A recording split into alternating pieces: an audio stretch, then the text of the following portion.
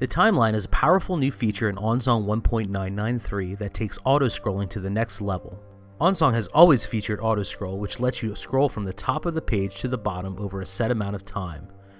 Like a teleprompter, this is linear from the top to the bottom, so it requires your song to be laid out in the order you plan to play it. Let's take a look at linear autoscrolling first.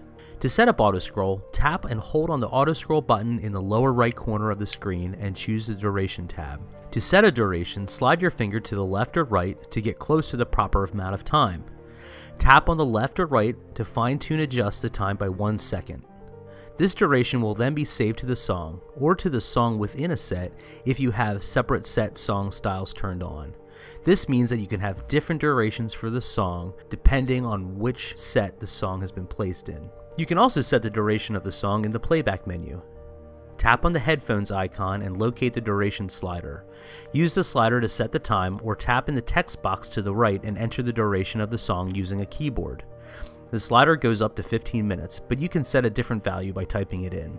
The duration can also be set if you link your song to an audio track. OnSong will prompt you to change the song information, which will then set the duration of the song to the duration of the audio track.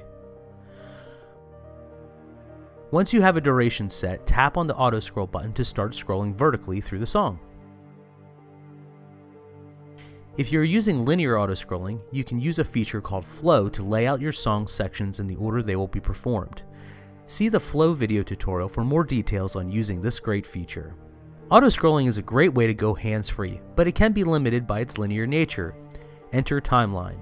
Timeline lets you record song navigation events like scrolling, auto-scrolling, zooming, and selecting sections. You then tap on the Autoscroll button to play back those events. Let's record some events into our timeline and see how easy this is. Tap and hold on the Autoscroll button in the live bar to display the menu. Tap on the Timeline tab. Then tap Start Recording. The menu will automatically close and we can start playing through our song. We can tap or swipe to scroll, tap on sections, zoom in and out, and even toggle autoscroll to record linear autoscrolling. When we are all done, tap and hold on the Autoscroll button to tap Stop Recording. We will now see all the events that we recorded. Let's tap off the menu and then tap on the Autoscroll button. The song viewer will return the position where recording was started and then play through your recorded events until they are finished. When sections are selected, any MIDI events or scene changes that are applied to the section will be sent at that time. Tap and hold on the Autoscroll button again to open the menu. You can change the entries in this list by tapping on the Edit button and then reordering or even deleting timeline events. You can also choose to continue recording onto events that were already recorded. Tap on Start Recording and then keep on recording. OnSong records events until you stop recording or until you switch to a different song. You may also just want to start over. Tap on the eraser icon in the lower left to remove all timeline events from your list and start recording again. OnSong determines the type of autoscrolling to perform based on which tab is selected in the Autoscroll menu. For instance, to return to linear autoscrolling, simply tap on Duration, close the menu, and start Autoscroll.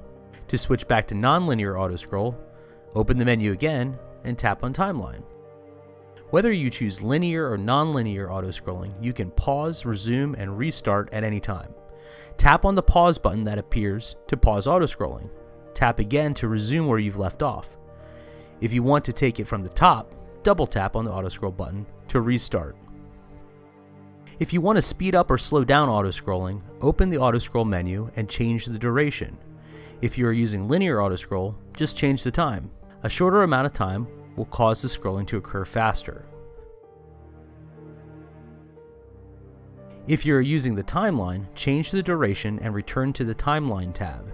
As long as you've set a duration prior to recording your timeline events, OnSong will recalculate the appropriate playback rate based on the difference between the durations. When we play back our timeline, you'll see that everything is either sped up or slowed down. The length of your timeline events are not limited to the duration you set in the Duration tab. So I hope that explains how you can use the original linear autoscrolling and the new timeline-based non-linear autoscrolling to help you when performing live. If you have any questions, be sure to contact us at support@onsongapp.com. Thanks for watching.